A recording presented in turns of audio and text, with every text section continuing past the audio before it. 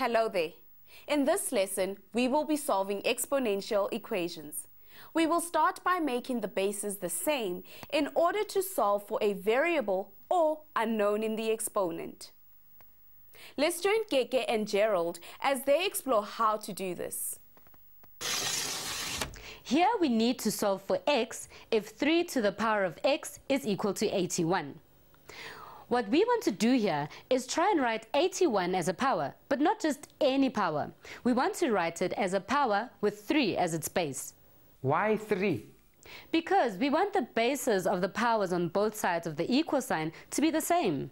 But why do you want to do that? That's a good question. Maybe it'll help to see the problem a little differently. We can start by asking ourselves, what does the equation 3 to the power of x equal 81 really mean? Well, 3 to the power of x and 81 have the same value. Good. Now, what are we really being asked to do when we need to solve for x? We want to find out what number x is, so that the whole of 3 to the x is the same as 81. Right. We can also say that we're asked to find the exponent if we were to write 81 as a power with 3 as its base. And if we were to take 81 and write it as a power with base 3, we want to know 3 times itself how many times will give us 81. 3 times 3 is 9, 9 times 3 is 27, and 27 times 3 is 81. So we get 3 to the power of 4. So, if 81 is equal to 3 to the power of 4, and 81 is equal to 3 to the power of x, our x must be equal to 4. I see. Can I try one? Okay, try this one.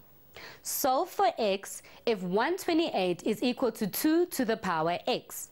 So the question I should ask myself is, what will the exponent be if I write 128 as a power with base 2? You learn fast, and your answer is? Well, 128 is 2 times 2 times 2 times 2 times 2 times 2 times 2. That's 7.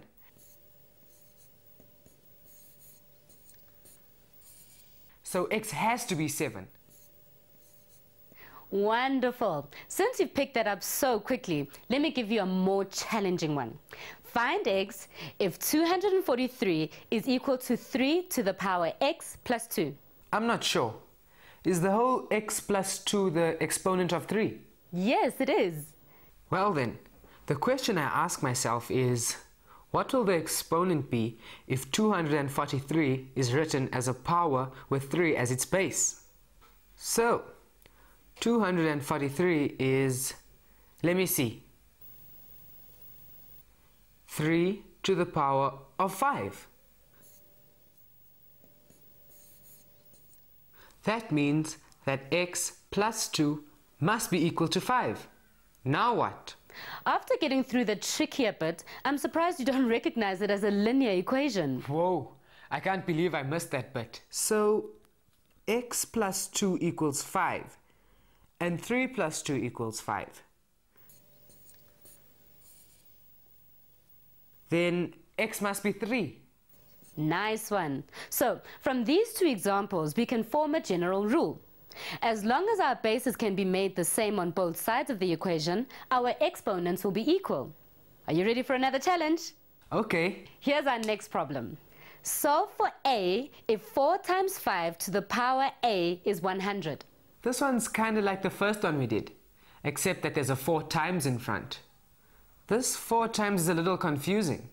So what you need to do is to find a way to get a on its own in the equation.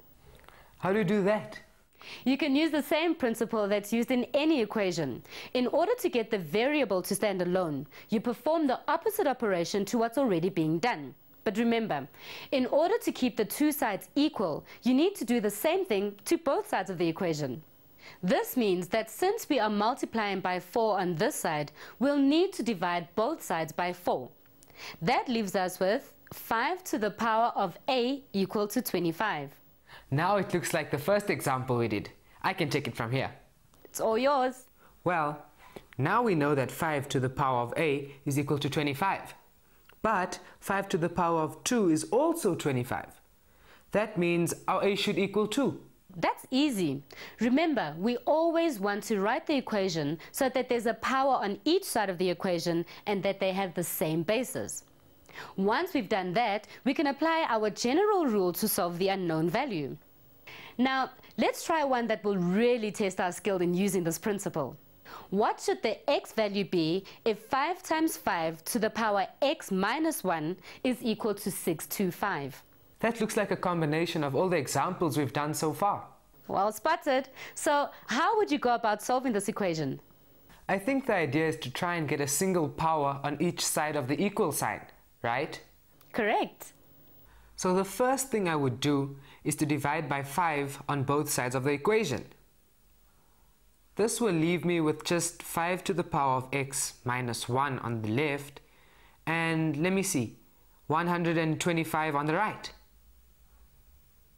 125 becomes 5 to the power of 3. And now that our bases are the same, we know that our exponents must be equal. So x minus 1 is equal to 3.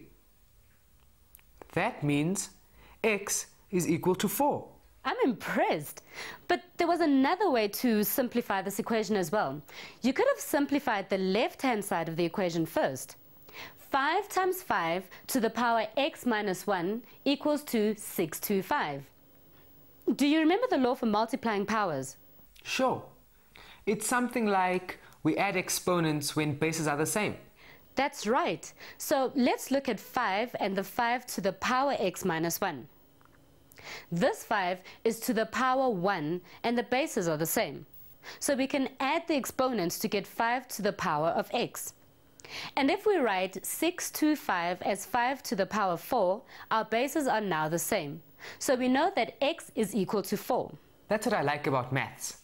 We can find the solution in different ways and still get the same answer. Unfortunately, that's exactly why some people find maths difficult.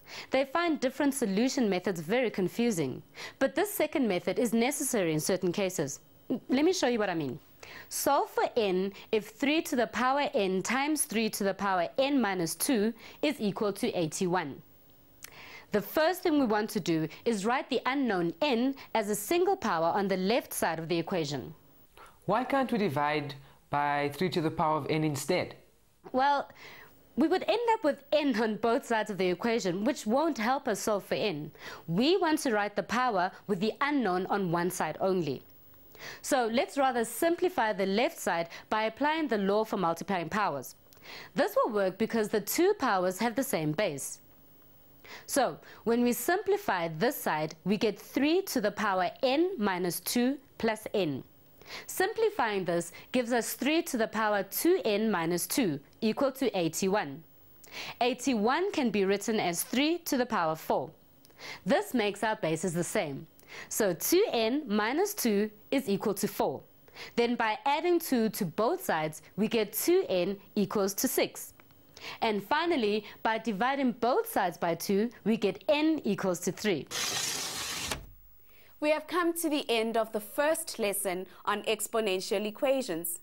Make sure you do the second lesson as well to discover how we solve exponential equations when the bases are not the same. Thank you for joining us, grade 10s. Remember to look at the tasks for this section in the exponents task video. You will also be able to learn more about exponents on our website, www.mindset.co.za/learn.